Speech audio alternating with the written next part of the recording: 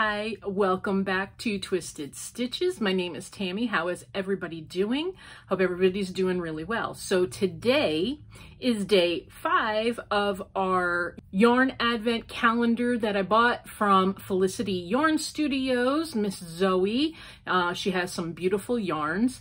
Like I said, today is day 5, and today's yarn, her colors and her inspiration is from another Monet painting. As you recall in her little note that she included with our very first day's unboxing that I read to you, she stated that Monet is very heavily featured in her work that she did in this advent, among others, but Monet is very heavily featured. So you may see in these unboxings many of Monet's paintings that she took inspiration from.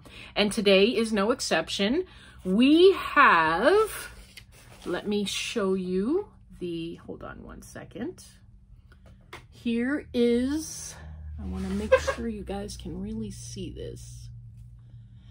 This particular painting is called The Artist's Garden at Giverny, I believe I'm saying that right.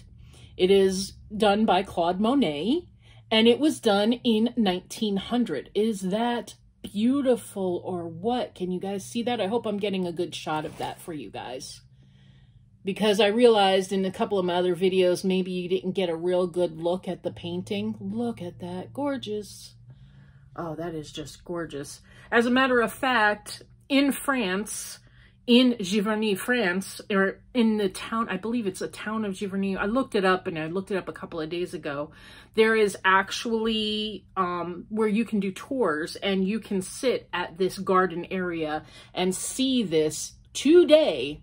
As a matter of fact, I believe on the website it stated that from April 1st to November 1st, it's open to the public, and you could do tours of this garden where Claude Monet took his inspiration from, and where he got his, where he sat and did his painting. So, I mean, come on, would that not be amazing? First of all, to go to Paris, or to go to France, that would be wonderful, amazing, but also to see exactly where this wonderful artist sat, and just to see this and to be able to actually see it real live. I mean, tell me that's not a bucket list. It is for me anyway. So anyway, let's get on with the yarn.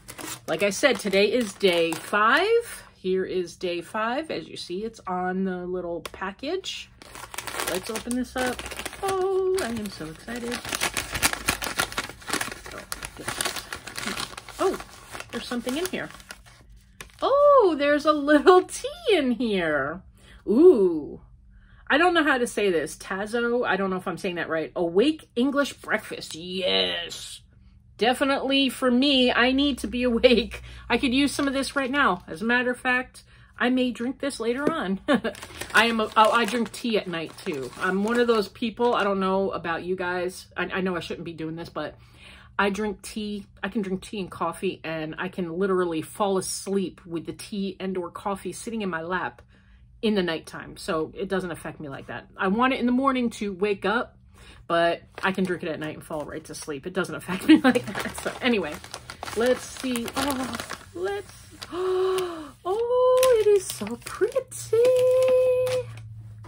Oh yes, this is very, very beautiful. Look at those beautiful colors, guys. Look, look, look.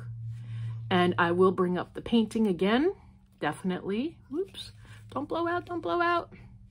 These are coming up really true to what I see.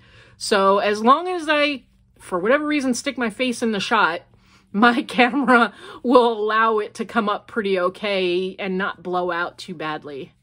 So this is the beautiful colors on this hank, or this little mini skein of yarn for today, December 5th. Let me get to, so let's get back to the painting and the beautiful hank of yarn. Oh, right? See those beautiful lilacs and purples and the light greens and even the mossy green and brown that you can see in this. It is gorgeous. Gorgeous. What do you think, guys? What do you think? Number 5. So this was Capturing Color and Light 2020 Advent from Felicity Yarn Studios, day 5. So you guys, I hope everybody's staying safe, staying healthy, and definitely staying creative. I will talk to you guys very, very soon. Bye.